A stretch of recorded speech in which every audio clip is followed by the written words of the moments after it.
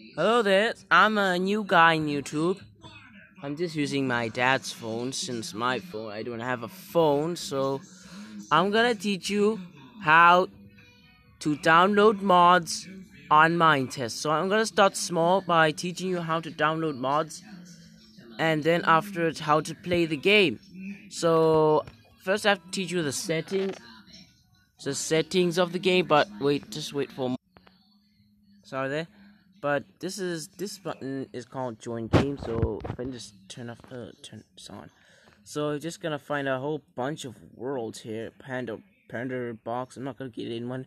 So it's a whole bunch of worlds, but if you wanna get in a world you have to first type the name, naughty, that's mine, and then address, port, and then afterwards press connect, and then it'll ask you some questions, you answer them, but it's really simple. I already have some really awesome mods here.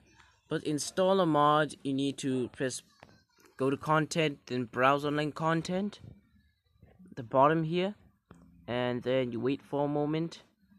It's gonna take a while. And there we go. That's how you download the mod. Now, if you want to download the mod for real now, let's just update this, and I'll also teach you how to update. You'll see a button called update, just press it, simple, and then you it's really simple, so you just find some mod you would like. Very it's what happens. Sorry,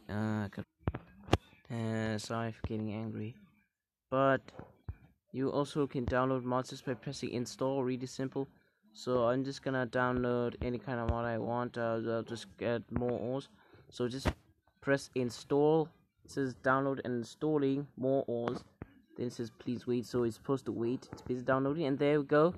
You can also search mods and compare them to games, world edit, more ores, texture packs. There's only like 6 versions of it. Isabella, a moody texture packed by Bone Mouse. Simple.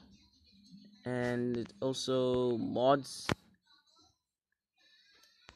And it's the rest, And that's how it is.